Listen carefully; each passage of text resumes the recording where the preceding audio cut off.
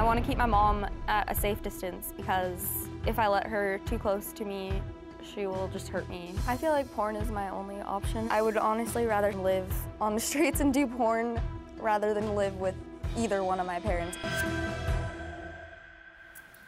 Kylie says she'd be better off living on the streets than with either of her parents. Kylie says she's living with her dad. Her dad suffers from OCD, according to his daughter. She says it's terrifying. She's actually dropped weight since moving in with him. Take a look at this element.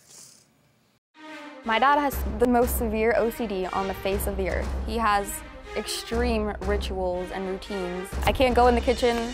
I can't touch anything. And if you spill something, you idiot, he freaks out. And whenever I'm hungry, he's like, why? So you can just go throw it up and waste more money? Kylie has continued to be a bulimic during the time she's lived with me. She binges and purges probably 2 to 3 times a day. If I go downstairs and eat in the middle of the night, he wakes me up at 5 and makes me clean everything. I'll wake up, in the morning and there'll be a mess on the kitchen table and a mess in the sink. Since living with my dad, I've lost quite a bit of weight because I'm honestly terrified to go in his kitchen. Since she's moved in with her father, I'm concerned because she's lost 15 pounds.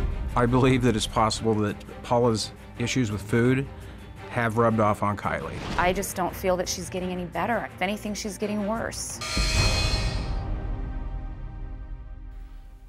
You have issues with OCD? I'm pretty tidy. That'd be a yes? Yes. Yeah, this doesn't to be ashamed of, but it is something to acknowledge and deal with. And you think it's very definitely an issue with him, right? Yeah. You feel like, I've said many times that you can't change what you don't acknowledge.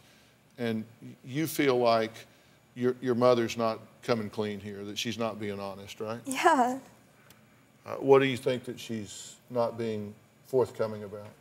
I just feel like you are trying to say that, like, I wanted to do porn, and that's never how it was. I don't think you ever wanted to do it. I don't think that you felt you were You don't worthy of anything understand how else. much it hurt me, but, like, you were Kylie, so... I do. You came to me and cried about it, and you told me that you felt horrible, and... Have you ever, can I interrupt you guys?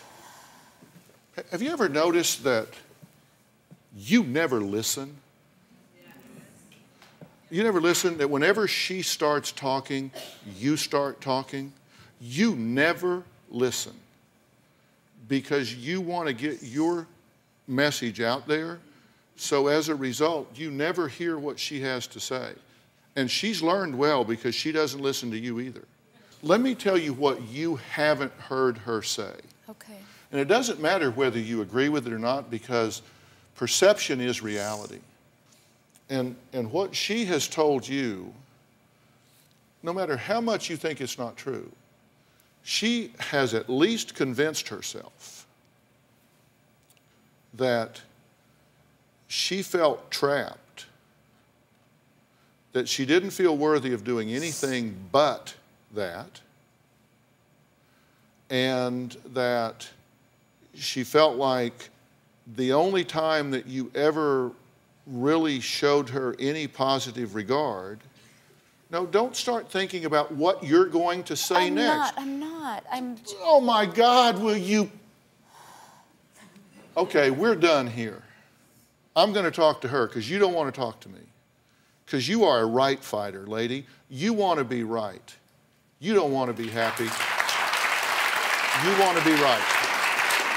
Do you have a story or a question for me? Click the link in the description and tell me what in the world is going on.